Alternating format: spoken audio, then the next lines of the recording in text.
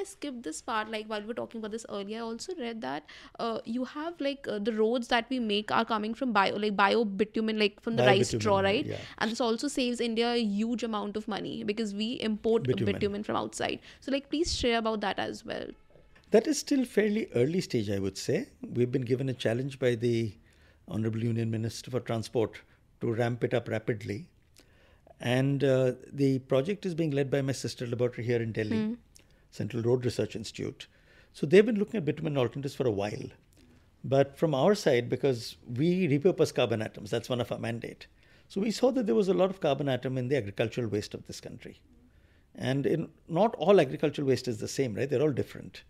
Rice husk is different from rice straw. Rice straw is different from cotton stalk.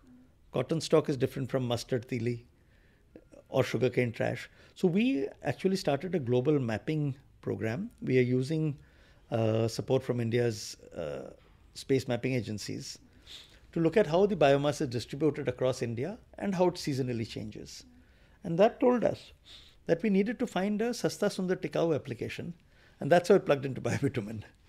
Because that's a large-scale application which we can do slightly different from each biomass, but not so different that it can't go into that application.